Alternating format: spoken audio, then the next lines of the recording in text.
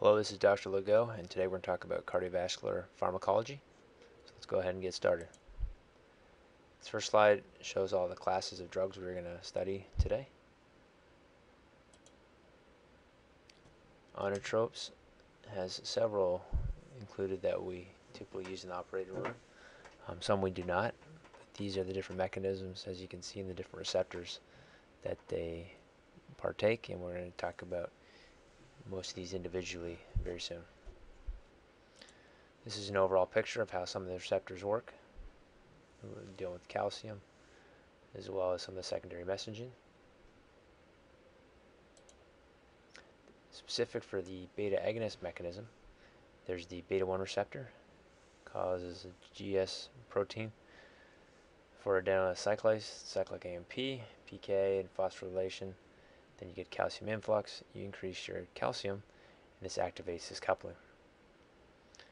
Also of importance to note that this helps increase calcium reuptake, which is important for diastole or lusitropy, which is relaxation of the myocardium.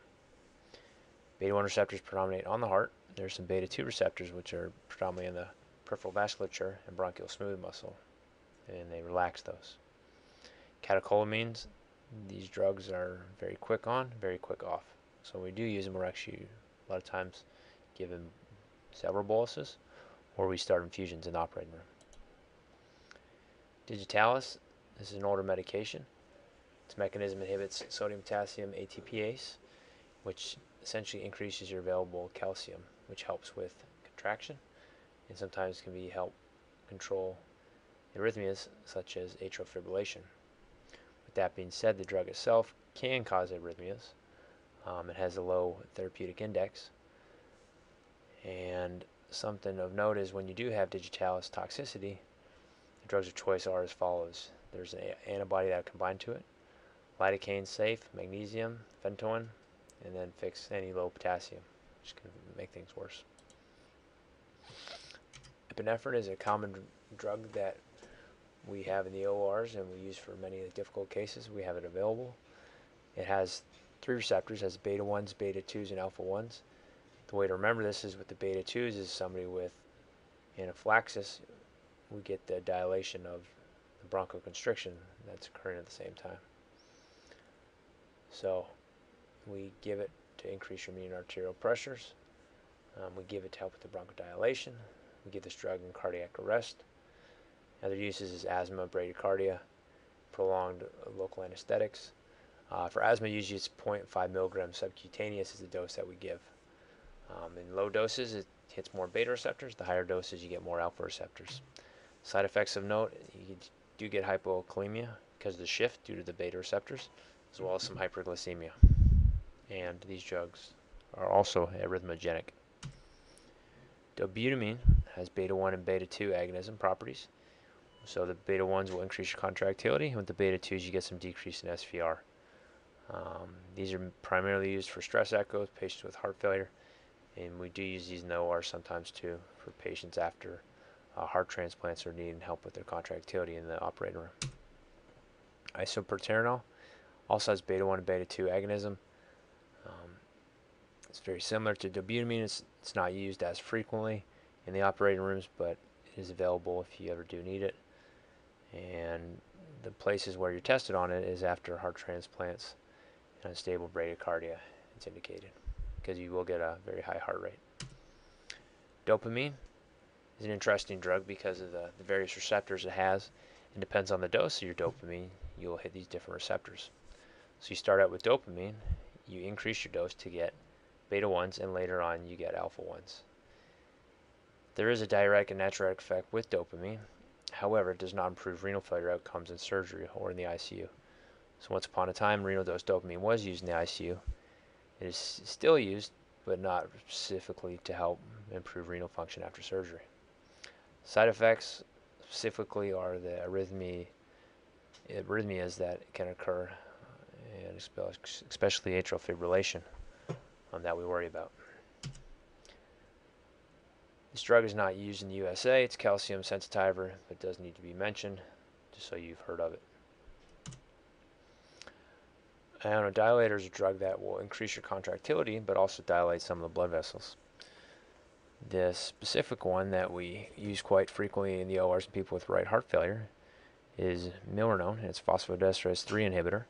It inhibits the breakdown of cyclic AMP, which enhances our calcium release, which gets your inotropy. Also with this, as mentioned, you will get some vasodilation. Amiodarone used to be used, but it's no longer used due to thrombocytopenia. As mentioned, Milrinone is a drug that we use. It increases with your contractility, so help with your cardiac index. It's great for right heart failure or any type of heart failure. Arrhythmia is the most common side effect with this drug. Vasopressors are drugs that are used to help increase your blood pressure. We have alpha-1 and V1 receptors. The mechanism essentially is related to an increase in calcium release and increase in calcium influx. So the other medicines we're going to talk about are norepinephrine, ephedrine, and vasopressin. Norepinephrine is an alpha-1 as well as a beta-1 agonist. It is comparable to epinephrine, but more intense with the alpha-1, and this is the drug of choice for septic shock. Phenylephrine is a alpha-1 agonist. It is not a catecholamine. It's a drug of choice for mild hypotension in the operating room when you have a normal or higher heart rate.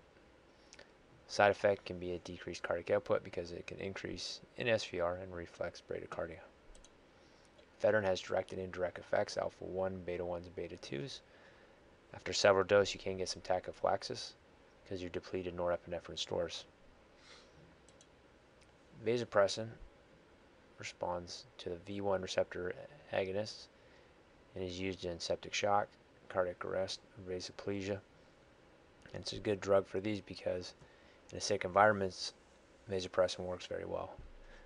The side effects can be high doses. You can have intense vasoconstriction, which can further increase in acidosis. And then you can get some effects on the V2 receptors, which are responsible for ADH and water retention.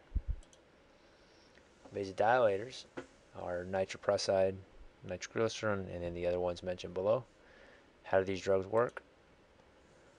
Well, essentially we have nitric oxide stimulating guanylate cyclase, which through a cascade ends up causing vascular relaxation. Nitroprusside is specific more for the arterial dilation as opposed to venous dilation. It's very rapid on and offset.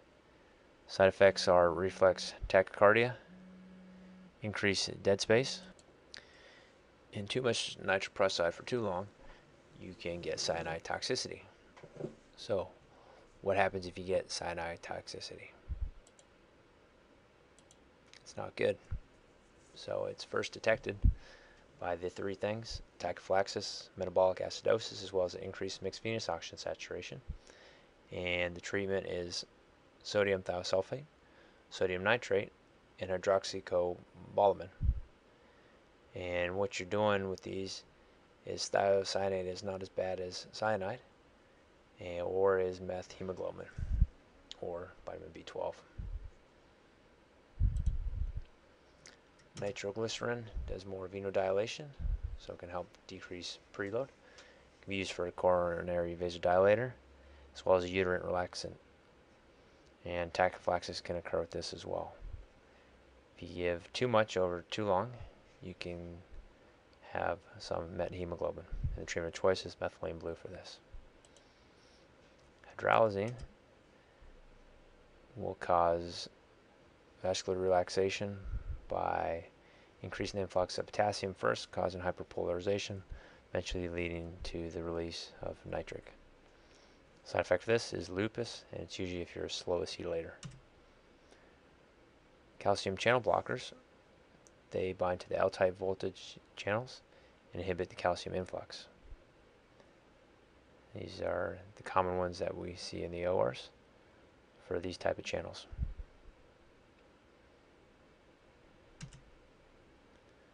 Clonidine is alpha-2 agonist, and this causes a reduction in cyclic AMP, hyperpolarization, as well as a decrease in intracellular calcium, and this causes a decrease in blood pressure. It is not as specific for alpha-2 2s as dexmedetomidine. It can be as an adjunct for regional anesthesia, and there's some sedation properties to it. In withdrawal, you can get some severe rebound hypertension. BNP has some natriuretic effects, causing vasodilation. The ACE inhibitors and angiotensin blockers, their mechanism as follows in this diagram. They can block the enzyme or the hormone at different pathways. ACE inhibitors decrease the conversion, reducing the vasoconstrictor effects. They also block the breakdown of bradykinin, and that's where you get the cough, which you don't get from the ARBs. Side effects of note are hyperkalemia and refractory hypotension after surgery, especially with cardiac surgery. ARBs block the angiotensin 1 receptors, and once again, there's no cough side effect with these. Some antianginal drugs that would decrease the oxygen demand, increase the supply. So nitro, calcium channel blockers, beta blockers, and then ranolazine is used for chronic angina, reduce intercellular sodium and calcium, which accumulate during ischemia. The last drugs we're going to talk about today are the antiarrhythmics. There's 4 classes, 1, 2, 3, and 4, and then we'll briefly mention adenosine at the end of this.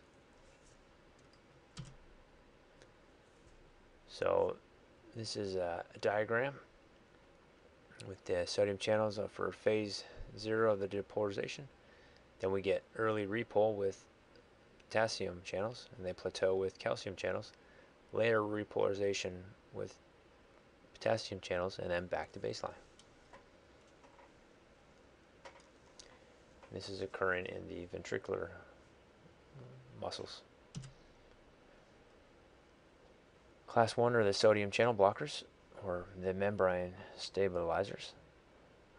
1A has procainamide, quinidine, and diisoproterenol, and there's their uses. Lidocaine is a 1B, and flecainide is a 1C. And all these drugs, even though they're antiarrhythmics, they can all cause arrhythmias.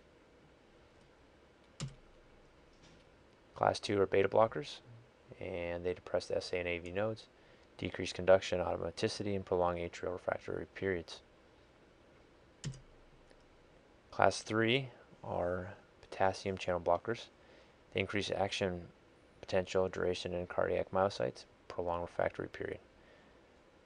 These drugs help convert AFib to normal sinus, and they maintain somebody in sinus from the AFib. Milrinone also has the sodium and beta blocker properties as well. Once again, these all can cause arrhythmias, as well as usual prolongation of the QT. Class 4, calcium channel blockers. These slow the L-type channels. The 2 classic ones are diltiazem and verapamil. Adenosine is another antiarrhythmic. It stimulates the purinergic receptors, causing hyperpolarization, as well as blocking calcium entry. And they do have some coronary vasodilator properties. It's very quick onset, and the half-life is less than 10 seconds. Theophylline antagonizes P1 and 2, and uptake into the coronary endothelial cells are inhibited by dipyridamole. I just want to mention a few examples of these drugs that we commonly see and use in the operating rooms. In general, class 1 and 3 are for ventricular arrhythmias, and class 2 and 4 are for atrial arrhythmias, which, the reminder, those are the beta blockers and the calcium channel blockers. So some of the sinus tachycardia, we typically use beta blocker. Idiopathic rhythm, ectopic atrial tachycardia, calcium channel blockers are appropriate. Torsades, we classically give magnesium. Digitalis, causing delayed after depolarizations, we can use calcium channel blockers. SVT, once we do a vagal maneuver, adenosine seems to be the drug of choice. And for refractory VFib, amiodarone and then lidocaine is your second choice. These are the references. Thank you for listening. Have a nice day.